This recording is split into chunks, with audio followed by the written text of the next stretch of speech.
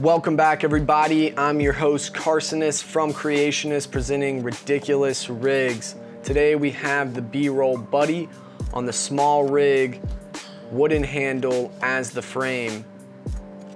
Yep, you did see that right. That is 2 cameras on today's setup, all about modularity and efficiency. Let's hop right in.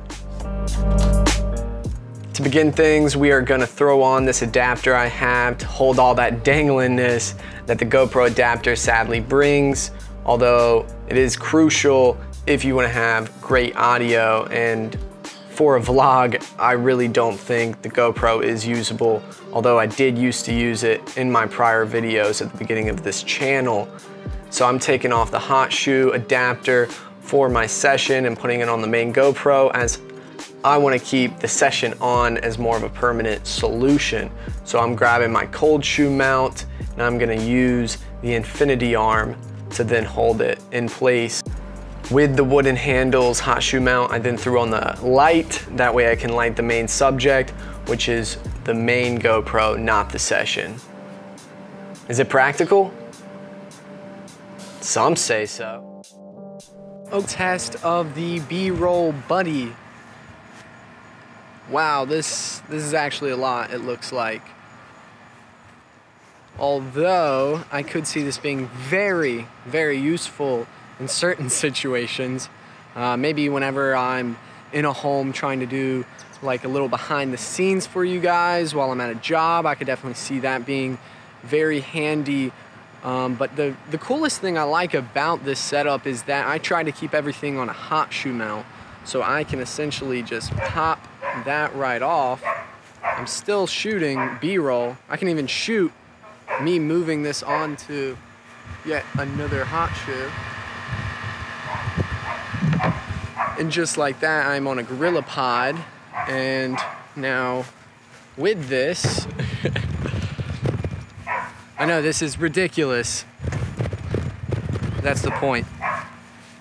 But now with this guy, I can actually pop this over to the side. Oh, I could even shoot vertical like I did in that episode 2.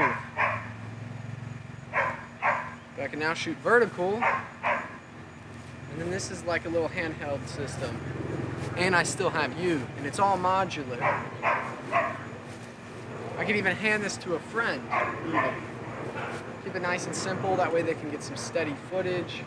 Just make sure you have this nice and straight for them. Pop this right back into place. Use the hot shoe. Pop that. And just like that, you are able to up your production value, although you do need 2 GoPros.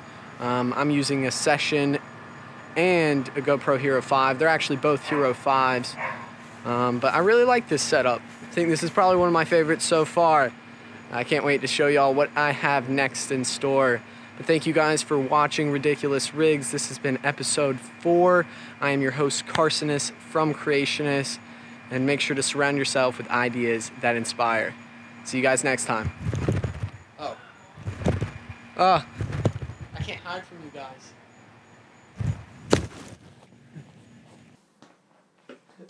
Well, I just broke that hot shoe mount. I'm gonna upgrade now.